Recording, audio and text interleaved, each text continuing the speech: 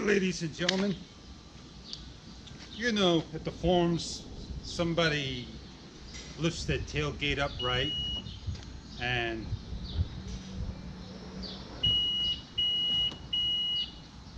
I don't know, it works, does what it's supposed to do. Let me try to find it and open it up. Not hard, you can lift it up with your finger.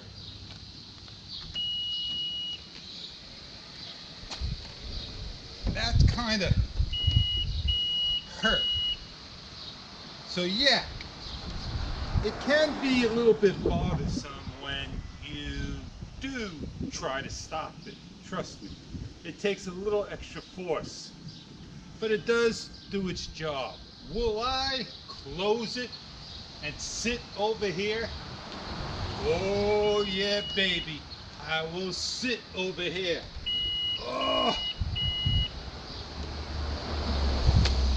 I don't get it. It's protected, but I won't do this. Put my hands to the side and close it. That I won't do, because I know that will hurt my hands, but at least it'll stop it from crushing.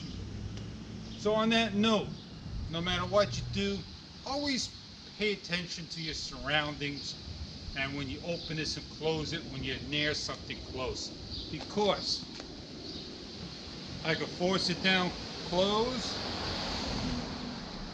There is some damage here that I need to address, but it doesn't close automatically if you push it. You do have to hit it to close it. So on that note, I thank you for viewing. See you later.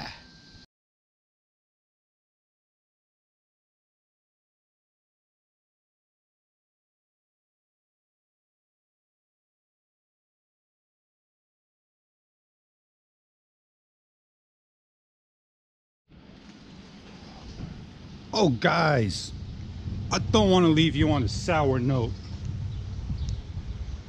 but it's a nice long press. Either, you know, stop. I'll do it over here for you. Long press. Just closes.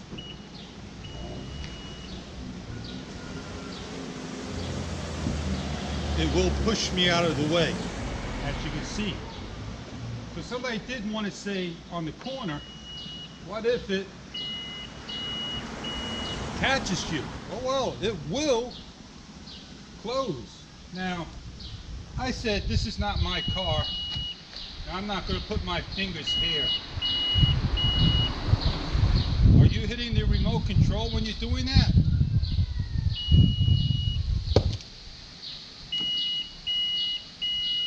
Well, I don't get it.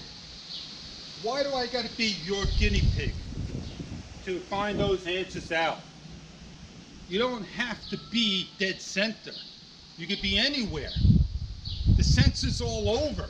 It feels the pressure. Go out there yourself and give it a shot. But it will catch you off guard and push you out of the way. And some of the problems will be, yeah, if it's just at the wrong end, it will scratch and continue to go down. So on that note, later.